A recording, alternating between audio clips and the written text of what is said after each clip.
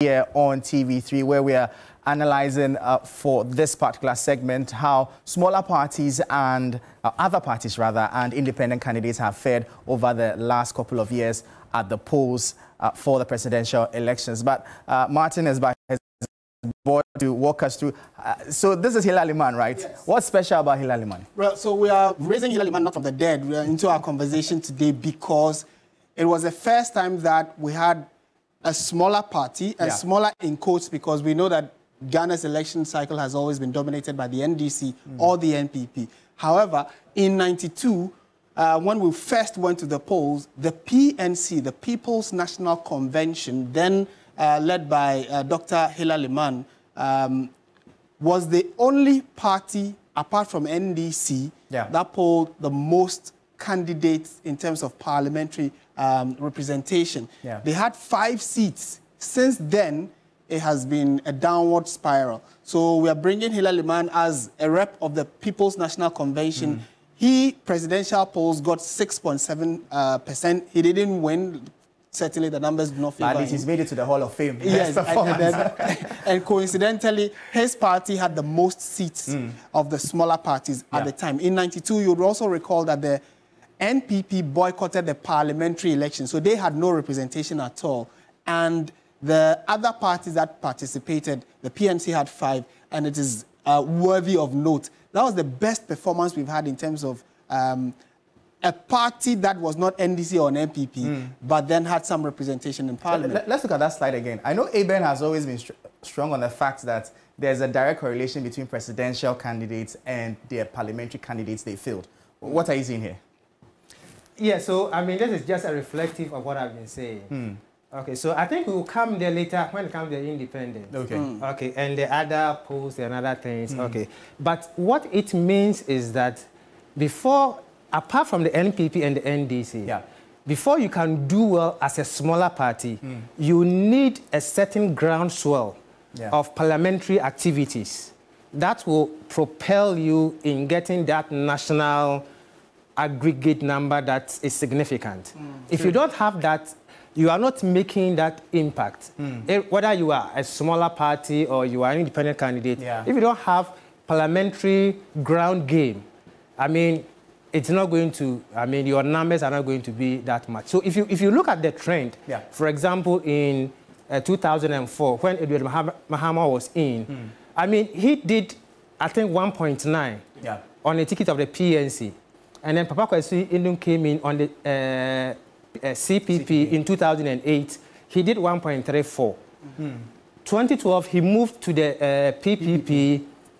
He didn't have much of a ground game. So he came in on the swell of his national appeal. What happened? He had 0.5%.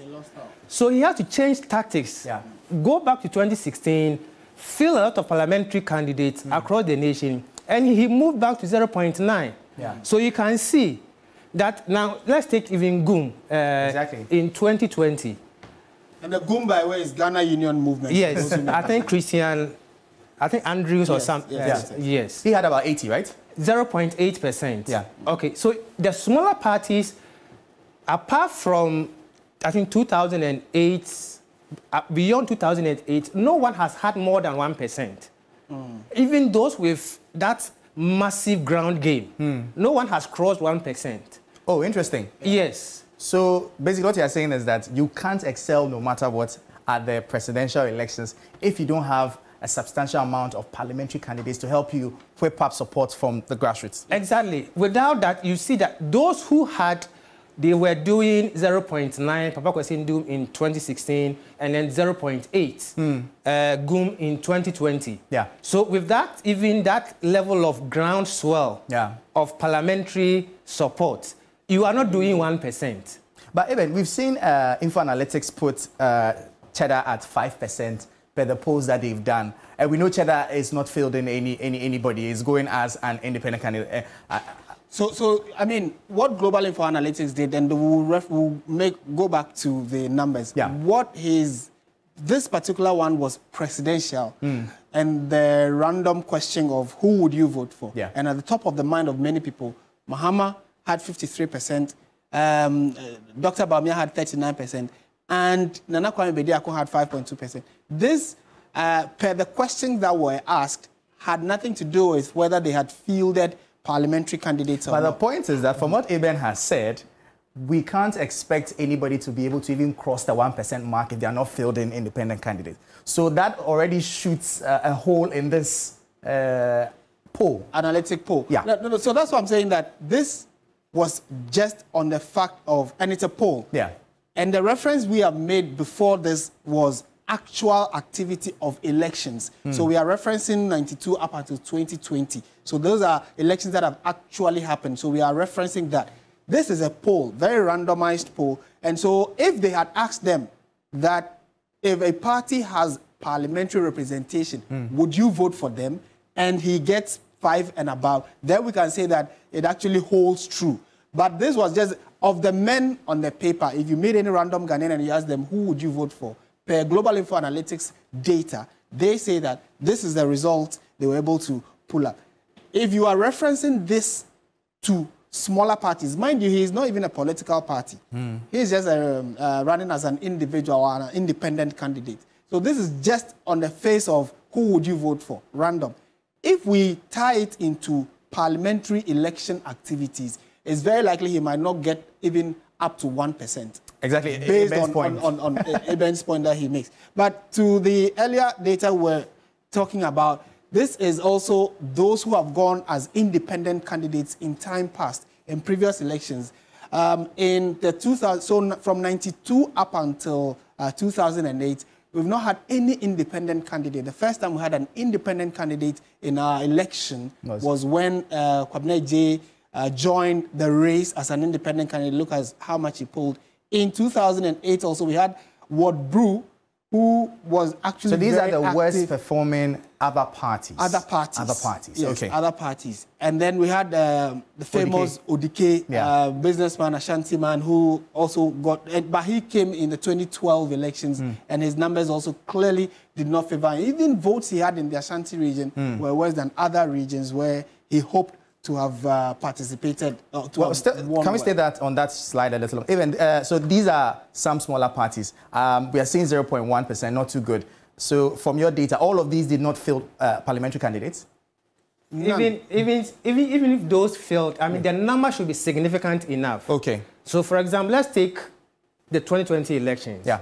Do you know that when you take all the 9 parties, the smaller parties plus the independent candidates, their performance together, it is still less than the percentage that GUM had. Wow. All of them had 0.5%. The eight parties plus the independent had 0.5%. GUM alone had 0.8%. So it tells you, because GUM fielded about, I think, almost 80 parliamentary candidates across the country. The rest, I mean, most of them were doing below 30 and 20. So that is where the mechanics of the elections come in. Okay. So now let me touch briefly on the polls. Okay. And what I think is more probable is that because they are independent candidates, the data shows that from 2008, no independent candidate has crossed more than 0.3%. It's even worse. Yes. They've done between 0.07 up to 0.25. Okay. So nobody has even come to 0.5%. Okay.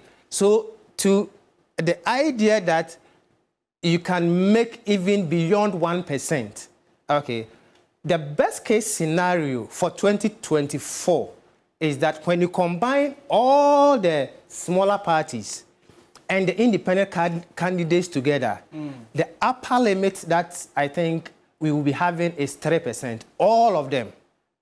That is what is the most probably likely outcome for 2024. Ghana is a very binary state when it comes to elections. You have either MPP or NDC. The middle has shrunk. So if you look at the third party line, it is trending downwards.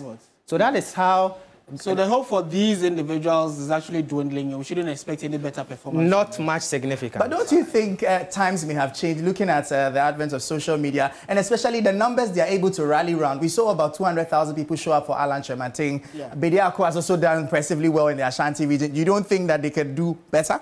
No, just suppose what we have with Papa Kwesi. Okay. Which of these candidates has a more national brand and campaign strategy than when Papa Kwesi came into the scene? None.